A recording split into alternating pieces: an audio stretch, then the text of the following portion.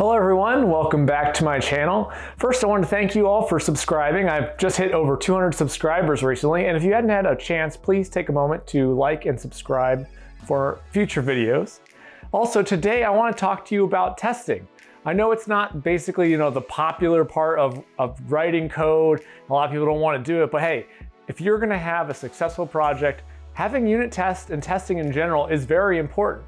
And there's a tool that makes it easy to track and make sure that you ensure you have some test coverage at a basic level, and you can kind of configure this to how you want. And that tool is called JaCoCo. So I'm going to show you in this project I have a sample setup for JaCoCo. Again, I'll show you where the documentation is. It'll be in the description of my video. I also have my Github link. And so let's go ahead and jump in the code now. All right, so here's my sample project. I've already included JaCoCo, and I already did a test run, so that way I can showcase the difference of what was there versus what we're going to see after I add some more test coverage.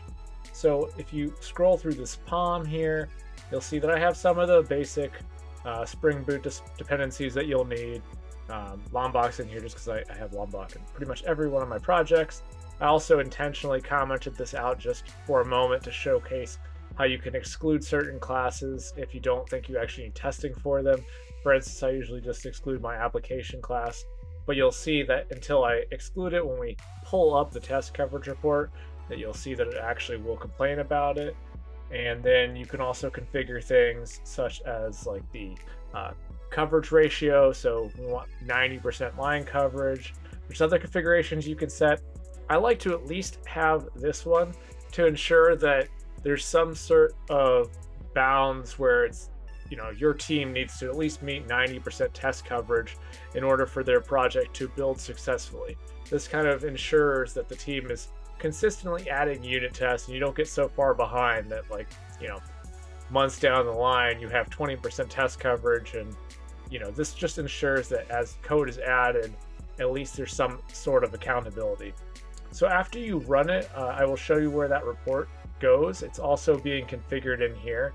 I don't remember where the default location is, but I personally prefer to set this location, just target/JaCoCo report. So if you see target JaCoCo report, and then if you open this index HTML, you'll see the report. So again, this is just a sample project, so I have like a very basic controller. Here is the controller test that I have. There's all kinds of different things you can do for testing, different ways you can test. Here's just a couple of samples. If you want to have a more detailed video on testing, just let me know.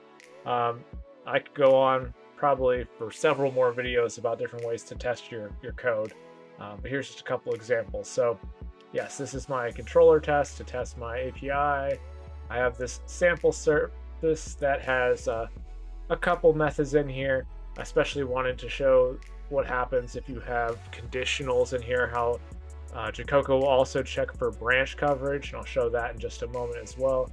And then I will uncomment this. I had all 100% test coverage earlier, and I purposely commented this out to showcase how JaCoCo will notice that this is branch coverage. Or even if you have like a biconditional where it says, is it this value or this value, it will still know if you've reached both conditions or if you've only reached one of those conditions. So let's go ahead and open this report. So if I right click this HTML file and then I say open in browser, now I can open it in Firefox here. You'll see now this summary of your test coverage. So like I said, this is that Java application class, and I don't really find a necessity to actually test your application class. I mean, really, I don't put a lot of logic in my Spring Boot application class. I don't think you should, but to each their own if you just decide to do that. So because I don't, I like to exclude this, and I'll show you how to exclude this in just a moment. And you'll also notice in the service class how I was talking about branch coverage. If we dig in here, you'll notice how green is the lines that are covered. This part that's in yellow is saying one of two branches missed. The reason being is that in one of my tests, it actually hits this else if before hitting the else. So it hits the condition, it validates the false, which would then go to the else, but it never has any testing to validate where it is true and would come to this condition right here. So JaCoCo, great for test coverage and branch coverage. and you can set conditions and configurations to say you want specific coverage. And it's again great to make sure that you're actually having some responsibility for actually covering your test coverage in your project. So yeah, in my controller class, you'll also see that my controller also has its one method here, cover. So going back in here, again, you'll see the different coverage I have, missed instructions, missed branches. Now, also I will include this link here to show some of the JaCoCo documentation. Coming back to the project, let's go ahead and uncomment this. And we'll also go ahead and uncomment in here where I was excluding the part I had commented out the part that excludes testing the application class. So now we'll go ahead and just run one more clean install to generate another JaCoCo. And you'll see here that the JaCoCo report is generated under target JaCoCo report, and now that index HTML, you'll see that it actually has this green check because it passed the test coverage, whereas before it had actually complained about it not having at least 90% test coverage. And also, you know, in your build, it's obviously going to fail the build if any of your unit tests fail as well, but this is a double check. So it's, hey, your unit tests have to pass as well as a certain coverage needs to be met. So now if we open up the index HTML, which I already had open, so I'll just go over here, refresh it, you'll now see that we have 100% for the service and the controller, and the application class is no longer in here because I purposely excluded it. So this is a great way, again, to just be very thorough, make sure that you're properly testing your projects. 100% might be a little bit overkill, so you can kind of configure it how you think is necessary. I would say at least 90% is pretty good. But hey, this is a great way to be accountable.